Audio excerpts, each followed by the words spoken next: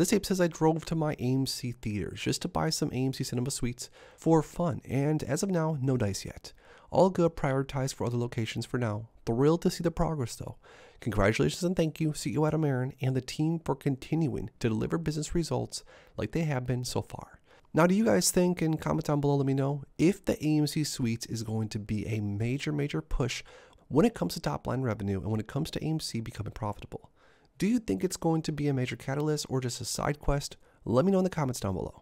This ape said just called TD Ameritrade about the fake data for AMC on their platform, showing a market cap of 13 billion in AMC shares at over $1 billion. They told me that you can't trust those numbers. They come from a third party. What are they doing on your platform then? You're giving fake numbers to make financial decisions?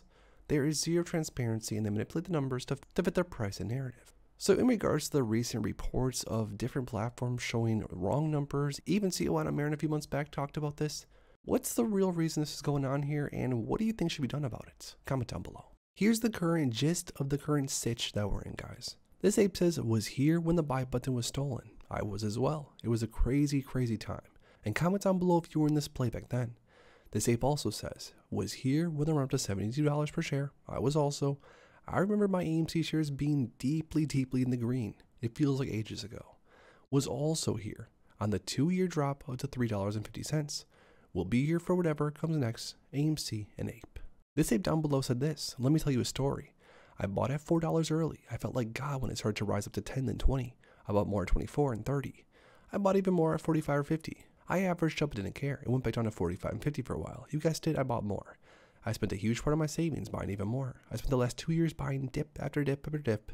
But in the end, I'll be happy because MOS is inevitable. This ape says they hate Adam Aaron because he shook them up to destroy their plans of bankruptcy. For AMC, shorts took advantage of the fact that some apes only want to squeeze and don't care of the fundamentals.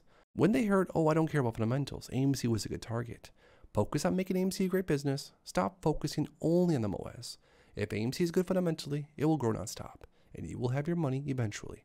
This squeeze is just a bonus at this point. AMC and ape. This ape says, I know there's been a lot of paper hand sentiment lately, but don't buy into it. They then said the truth is I make 10 to 20K a month in my job, and I'm going to buy up as much as these paper hands are willing to sell. As I can because I know where we stand and I know what the payout will be in the future. Granted, there's a lot of paper hand sentiment as of recently. There really has been. The paper hands are definitely back in full force. Some apes will feed into it and make their biggest mistake of their lives, but I can't do anything about it. But what I can do is stick to the script and stay strong till the end. Either way, I ride with you, apes. Now comment down below if you think apes actually have been paper handing, or if it's just been the same game, or if it's just been more and more FUD circling around. Make sure to check out all these other videos to catch up on all the latest AMC stock DD and information you need.